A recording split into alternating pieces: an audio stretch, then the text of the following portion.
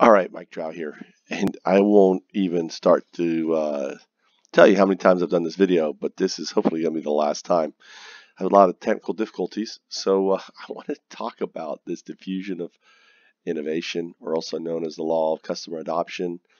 And this is parabola, a graph that no matter if it's the internet, if it's Google, Facebook, any sort of innovation that comes out, all right, starts from the stage of innovation to the point of diffusion.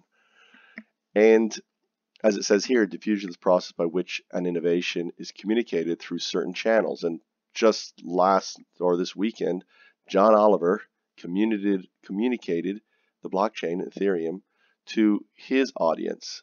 So every time this communication happens, it becomes more real and everything else. So thanks, John Oliver, for helping to bring about the diffusion even faster.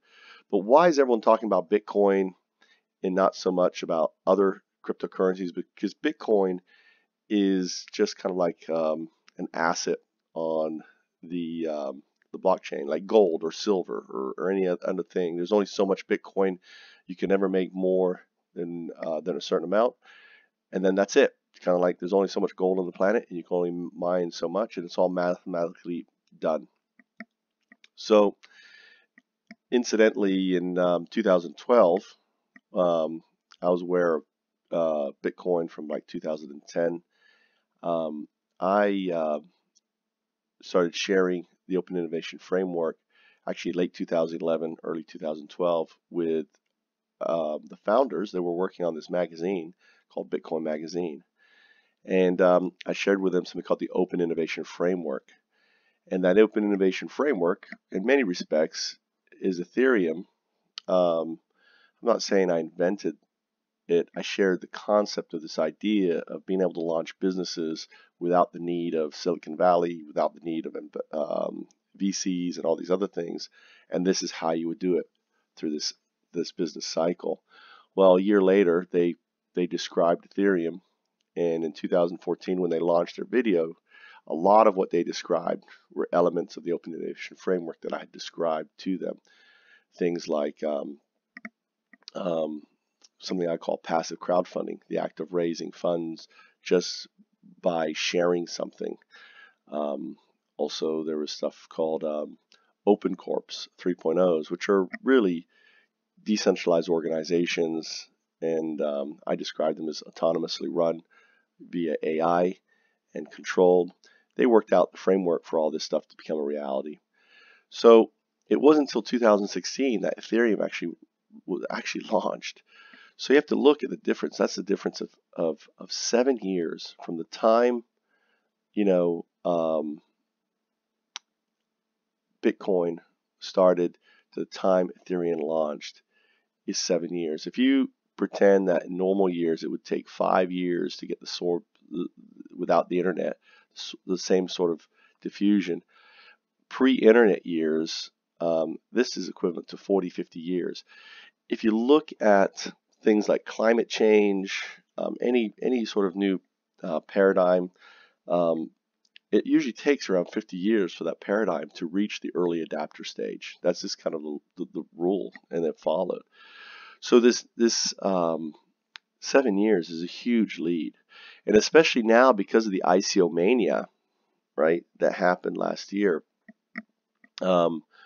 which we're still pre 2.5%, which makes up Innovator. We're still pre that stage, and we're going to hit the 2.5% this year. And because of that, right, I can make a very solid guess. It's a guess that Ethereum is going to reach the $20,000 level, right? Only because a lot of predictors on Bitcoin is saying it's going to reach 50,000 this year with the adoption of Facebook and Amazon and all these large corporations that are going to adopt Bitcoin into their payment models. And as you can see, it's just going to keep following the chart up.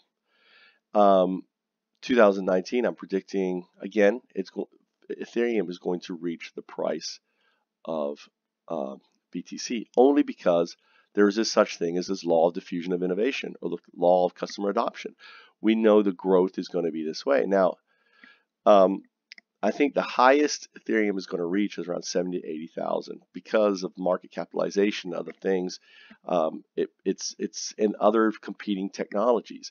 So there's going to be a tremendous growth in Ethereum. You're going to see it like shoot up starting this year.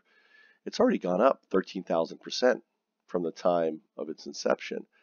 Bitcoin has gone up like 20,000 or 50,000% from the time of its inception.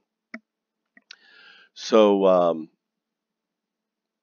but here's the deal: around 2020 to 2025, there's going to be this huge market adjustment because this is all, in a way, kind of a balloon, just like the tech startups came about. And this tipping point, and this is where I make a prediction that 99% of all tokens will fail. There's so many tokens out there, that a lot of hype being built. Everyone is just, taking advantage of this hype from last year and launching tokens. So, for example, the way that, I'm launching something called FoundUps that I started work on 2009. A lot of the ICOs that are doing these unique things will be able to be done via our infrastructure. Why I'm not worried about being first to market is because we're in the innovation stage. So a lot of the technologies and everything that's going to be built and going to be used and adopted at the early adopter stage is being built right now.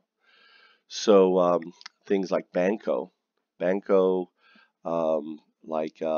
District OX has found up components or aspects to it. And there's Eros, right? There's other things. So really, it's important at this stage is to look at the technologies, to adapt the right technologies, and to allow other people, so to speak, do the work for you. Because, it is pretty much all open source, this entire platform.